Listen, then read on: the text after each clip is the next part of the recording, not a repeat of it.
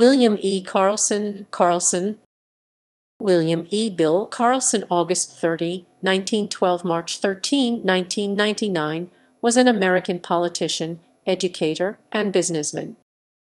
Biography. Carlson was born in St. Paul, Minnesota. He served in the United States Navy during World War II. He graduated from University of St. Thomas and was in the insurance business. He went to Harvard University for 2 months in 1942 and took a communications course. Carlson taught English literature at the University of St. Thomas. Carlson served in the Minnesota House of Representatives from 1947 to 1952 and was a Democrat. In 1952, Carlson ran for the United States Senate seat from Minnesota and lost the election to Edward Thye, the Republican candidate.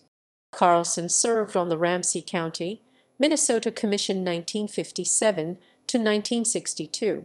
He then served on the St. Paul City Council from 1966 to 1971 and as Ramsey County Assessor from 1971 to 1977.